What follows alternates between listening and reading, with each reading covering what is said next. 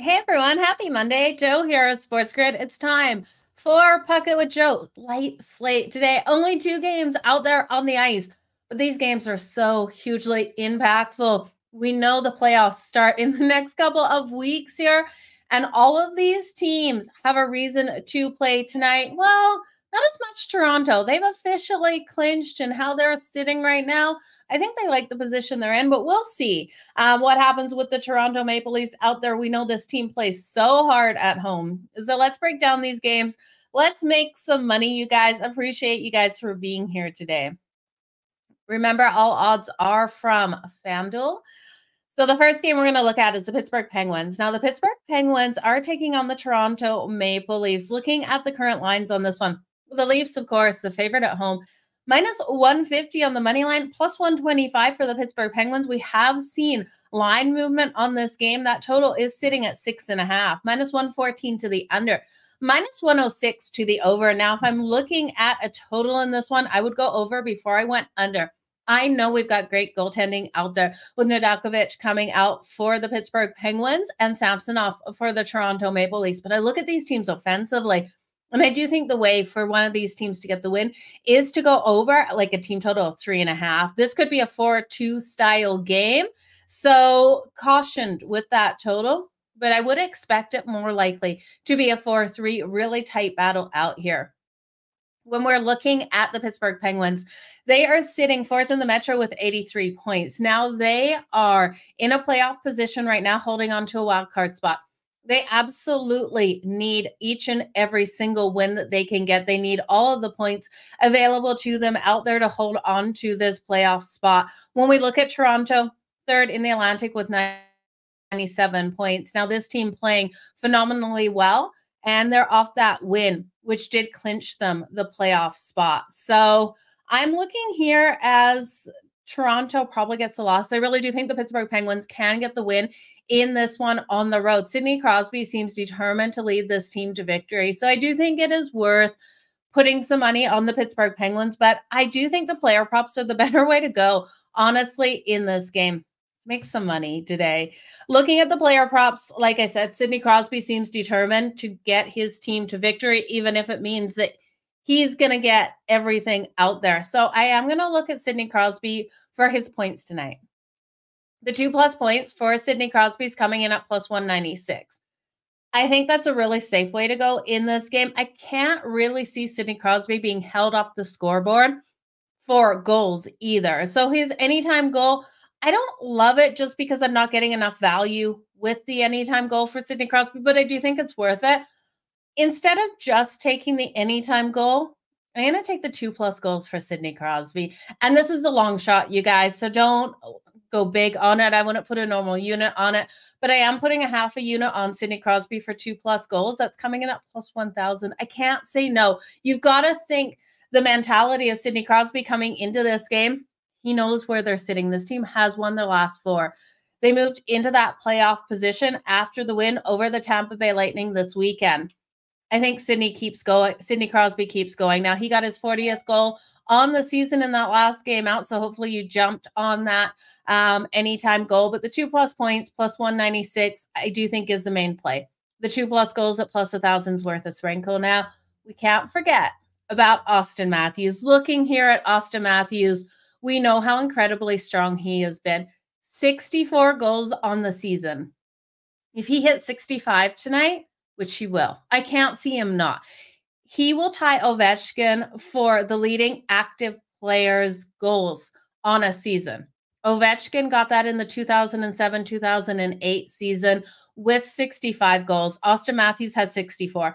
Austin Matthews for the anytime goal is juice. The books have it at minus 115. Again, I think that's the play.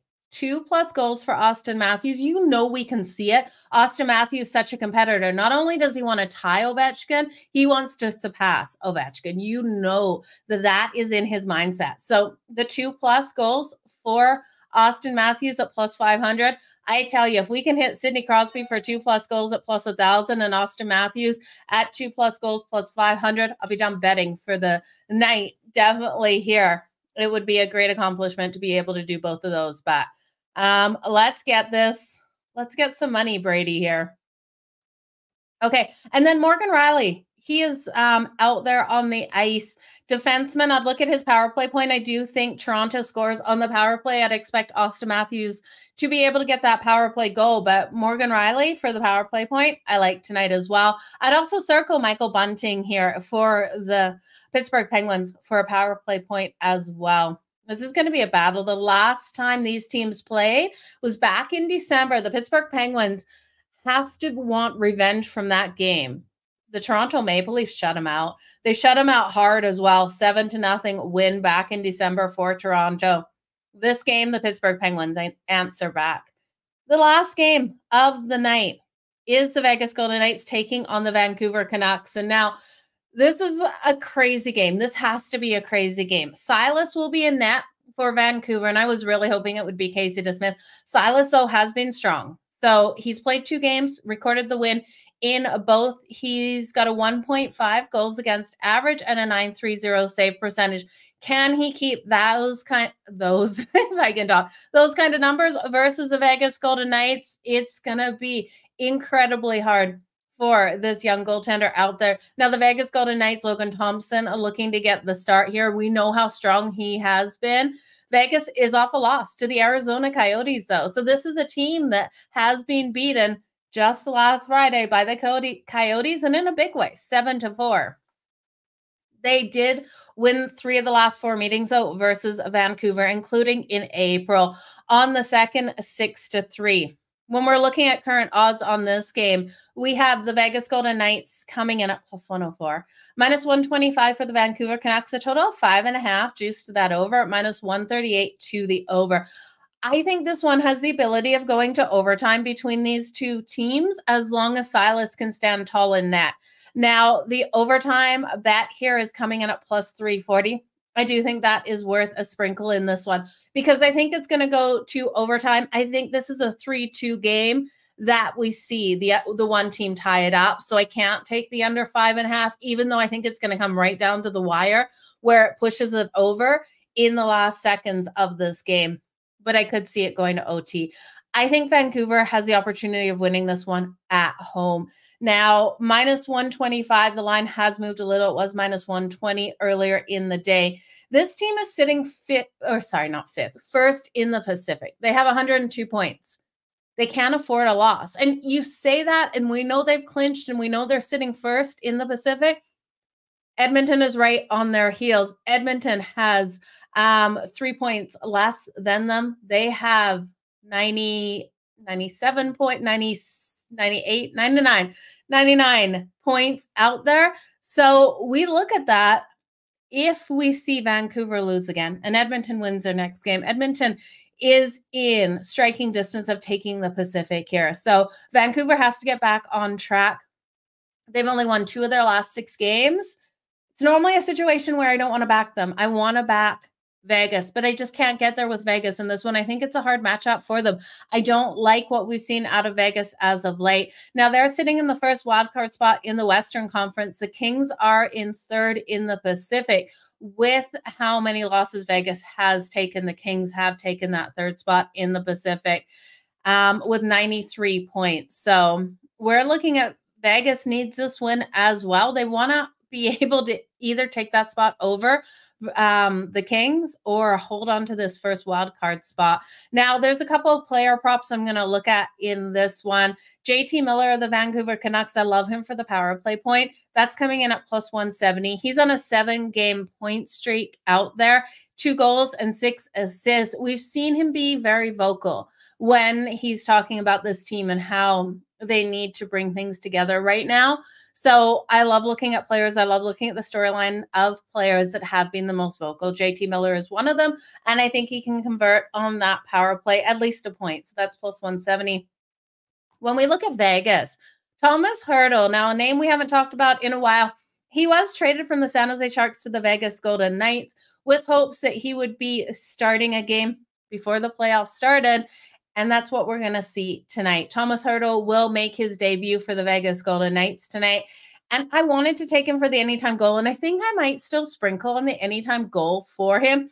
He was really impactful for the San Jose Sharks, 15 goals and 34 points in 48 games. So not a huge goal scorer, but I do think at plus 220 worth a little bit of money on. But the 1+ points, you're laying some juice at minus 118, but I do think if Thomas Hertl gets out there on the ice, which he is fully expected to be, the books have the props up for him. We can see him in his debut for Vegas get on the point board. So I do like him 1+ points at minus 118. But that is everything for today, you guys. We've got a loaded slate tomorrow. I cannot believe we're getting to the final countdown before the playoffs kick off here. There's so many questions still out there on where teams are going to place. Now, looking at who is solidified in the Eastern Conference, the Boston Bruins, the Florida Panthers, Toronto Maple Leafs, the New York Rangers, and the Carolina Hurricanes have all clinched. Now, we have the New York Islanders sitting right now third in the Metro. We have the Tampa Bay Lightning sitting first in the wild card spot, and they have clinched as well. The Pittsburgh Penguins are sitting in that second wild card spot. They haven't clinched. Then the Flyers, the Capitals, the Red Wings, the Buffalo Sabres, and the New Jersey Devils, all of those teams fighting for that last wild card spot. When we look at who's been eliminated in the Eastern Conference, then it leaves the Ottawa Senators, the Montreal Canadiens, and the Columbus Blue Jackets all eliminated. When we look at the Western Conference, the Dallas Stars are leading the Western Conference right now.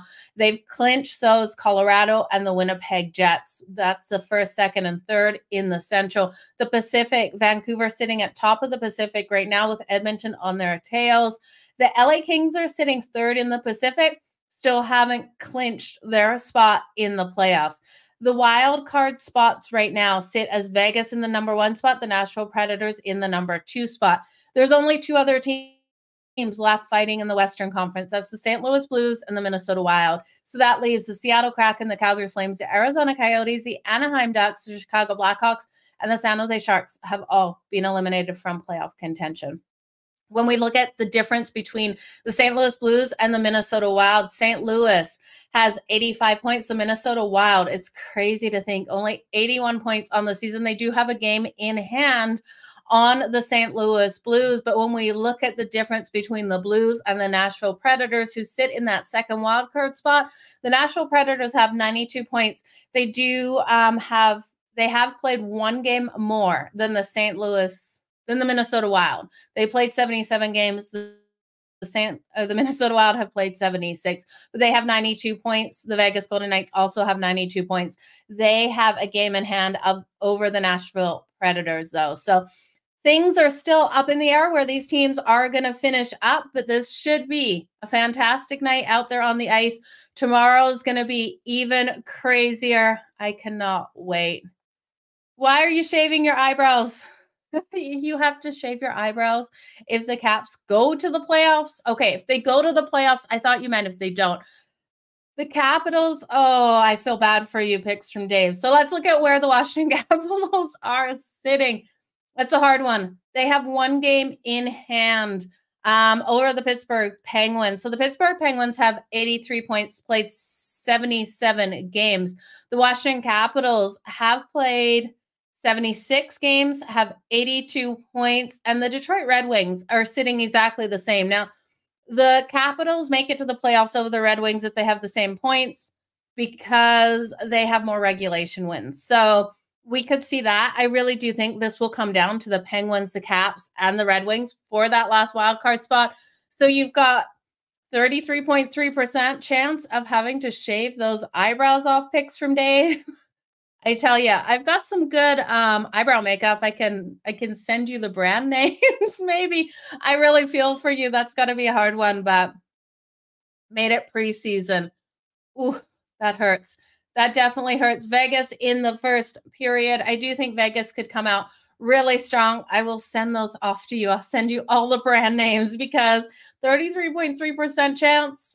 That's kind of worrisome. That is for sure.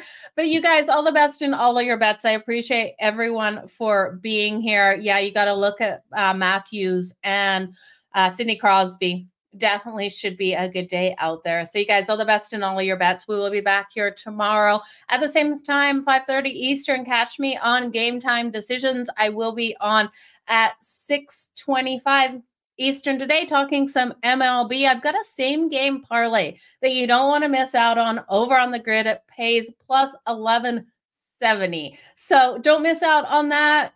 I'll see you there. Bye, guys.